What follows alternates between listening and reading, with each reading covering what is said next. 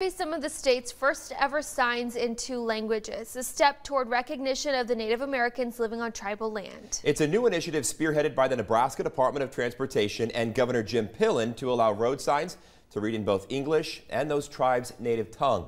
1011's John Grinvalds has been looking into this all day, and he brings us this story tonight. Oho hage, which means hello friend. Nashta, which means stop.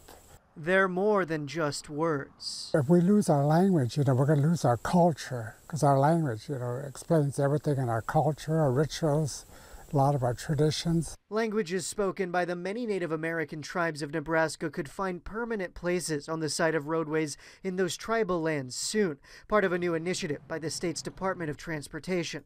If they have lakes or streams, the entrance to the community, their population sign. So signs like this one in northeast Lincoln.